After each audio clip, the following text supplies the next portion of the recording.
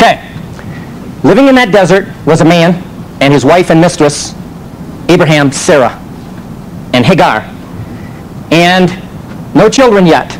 That's all he had. I know we talk about him being rich, but realize rich and rich in that culture means something very different. So one day God showed up. This is Genesis 15. I'll just walk you through it very abbreviated. God showed up and said, Abraham, I'm your shield, and you just won the lottery, which is basically what great reward means. You just won a big prize. I'm your shield and your prize. Why does God talk like that? Is that weird? If you were in your room tonight getting ready for your devotions and suddenly, boom, there was God, whatever form he took, and you knew, and God said, I am your shield and your reward. You just won the lottery. Okay. Why does he talk like that?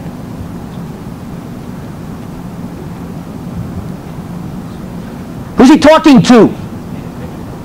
Thank you. Abraham's a Jew. You got to put it in pictures. Abraham needs to see it, to feel it. You know what a shield does, Abraham? Yeah, it sheds the arrows and the death blows. Yeah. You know what the lottery winnings are? Well, they probably didn't have lottery, but unexpected, undeserved gift. Wow. Cool. Now, if God showed up in your room tonight and told you that, what would you do? What's your reaction? Oh my gosh, aren't you down on your face going, whoa? Why? Now what? Who, me? Is my mother praying again? I mean, you'd be asking, wouldn't you be asking some questions? Abraham is Jewish. But, where's my kids? You promised me kids. Where are they? Tell me that didn't take guts. And it's not in Hebrew a particularly respectful way to say it. I wouldn't say it's disrespectful. It's street talk. It's not formal. Dear Father, can you please explain to me, because I'm thick-headed, why I don't have any children yet? It's, where's my kids? You promised. Now the Jews have a word for that attitude. It's in Hebrew, chatsufo. Chatsufo is translated into English, faith, which I struggle with because it's not wrong, but chatsufo means a persistent, I will not let go of God under any conditions. No matter what, I will keep pushing and trying. I want to be there. The modern Hebrew word chutzpah. You know chutzpah? Chutzpah. Watch Seinfeld. Chutzpah comes from this. Abraham's got chutzpah. He says, God, okay, you're my shield and your reward, my reward, but you promised me children. Where are they? It's the woman with a sick baby coming to Jesus and saying, Rabbi, I'm a Canaanite. I know you Jews don't mix with us, but my baby is sick. And I see Jesus beginning to cry. That's my guess. And he says, lady, the Heavenly Father sent me to the lost sheep of Israel. You're not my mission field. I can't help you. It wouldn't be faithful to my Father. We've got a saying, you don't give dog food to children and you don't give children's food to dogs. Give to those that it's supposed to be. I can't help you. I think he's crying. Ask him someday. Now, if I'd have been that woman, think about it. Well, who do you think you are? You Jews. You're going to not give me? The lady comes right back. Yes, you're right, Rabbi. We don't deserve this. But even the dogs go under the table and lick up what's left. Please, it's my baby. And Jesus turns to the disciples and says, I haven't seen faith like this. No, that's not the good term.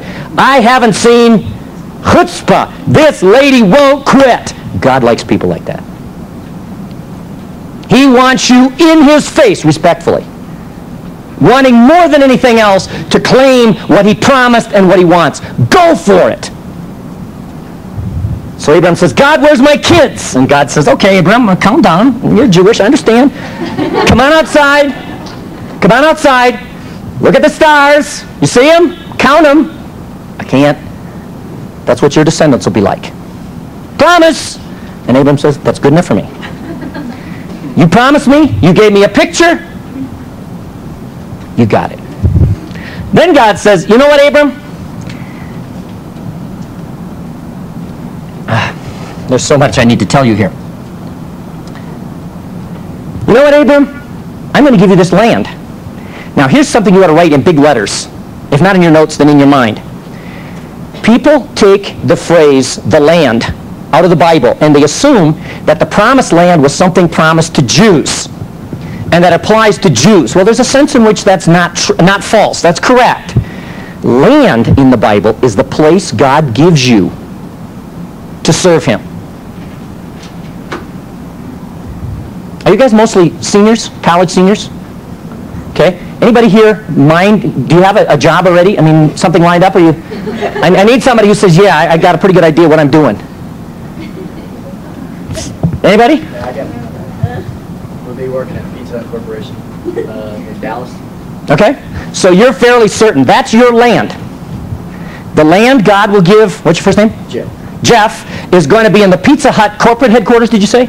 Pizza Hut corporate headquarters. That's His promised land. The land is the place God gives you to carry out your faithfulness. So God said, "Okay, Abram, and I'm going to give you this land." What do you think Abram did? He's Jewish. How can I know for sure? Prove it. Show me. I got nothing, God. If my wife were to die, I don't even have a tomb to bury her. Show me. How do I know? Tell me that didn't take chutzpah. He's talking to God here. And God says, "Abram, you're right. I need to show you this." Now, what happens in this setting is what in the culture is called a covenant. Now just bear with me a minute. A covenant is not a relationship between equals. People talk about marriage covenant. I struggle with that, unless you say that the couple who's marrying is unequal. A covenant is between a greater and a lesser person or party. There's a superior and a subordinate. Now, I think marriage is a covenant, but not the way it's traditionally looked at, between a husband and a wife. I do not think that's the covenant. Because in a sense there's headship and all of that, but equality clearly in Paul, we're all equal in Christ. I prefer to say the covenant in marriage is between Almighty God and the couple. So I have a marriage covenant. Esther and I are in covenant as husband and wife with God. And the weddings I do today as pastor are always in light of let's make covenant together with God, and then we'll promise each other stuff.